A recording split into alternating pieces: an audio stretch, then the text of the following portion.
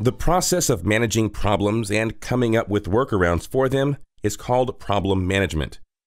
In the context of ITIL, a problem is the cause of one or more incidents or potential incidents. The cause may not be known at the time of incident's occurrence. Problems are initially classified as incidents and are documented in problem records. A workaround is a temporary way to restore service failures to an operational level. Example, rebooting a server.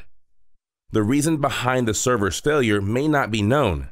However, on rebooting, the service can be restored. Workarounds are used for reducing or eliminating the impact of an incident or problem for which a full resolution is not yet available. Workarounds for problems are documented in known error records, and workarounds for incidents that do not have associated problem records are documented in the corresponding incident records.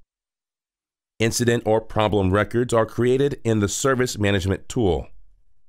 In the next screen, let us discuss known errors and a known error database.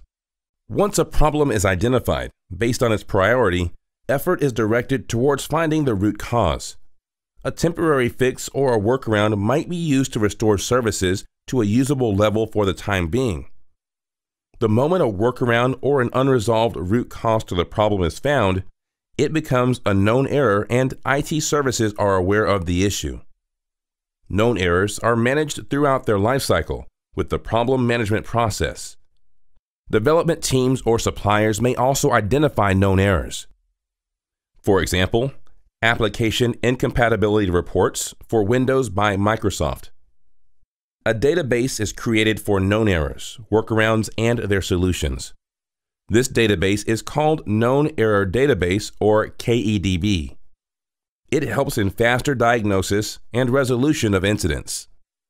In the next screen, we will discuss the priority of an event and how it is calculated. Priority means the relative importance of an incident, problem, or change. It is used to identify required times for action to be taken. For example, the Service Level Agreement, or SLA, may state that priority 2 incidents must be resolved within 12 hours. Priority is calculated based on the impact and urgency of the issue. Impact is the measure of the effect the issue has on the business processes of IT service support. Urgency is how soon the issue can be handled. Priority equals impact plus urgency.